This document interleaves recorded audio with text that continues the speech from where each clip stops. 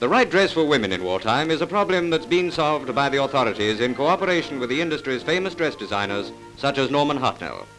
The main essentials are utility and economy. The artist joins hands with the craftsman. The manufacturer takes the designs a step further by preparing the patterns in various sizes. The materials are cut to pattern by ingenious electric shears. To avoid dullness and any tendency to look alike, some of the utility frocks can be made in 10 different materials and 12 different colors, 120 variations in all. The austere authorities allow the utility dressmakers 50 models a year, and as a result of careful production, they can all be made at less cost than before the war. Machining the material is simplified by the ban on pleats. There must be no more than 2 box or 4 knife. Yes, and no more than 160 inches of pin tucking, ladies.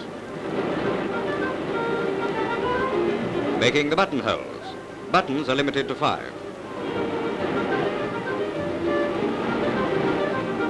Reinforcing the seams for hard wear.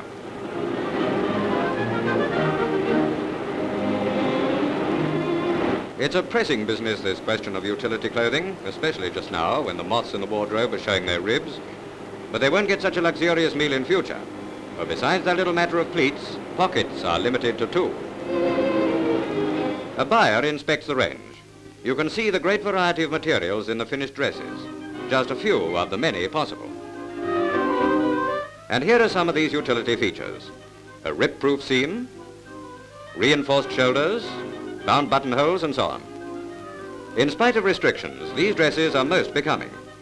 As you watch these mannequins, no doubt you'll be impressed with the distinctiveness of each model.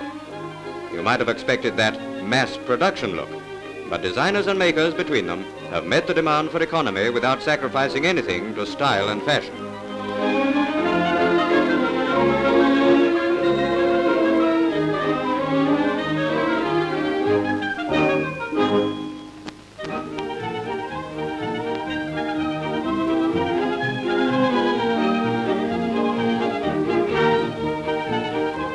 The same design, but different materials, each with its own charm.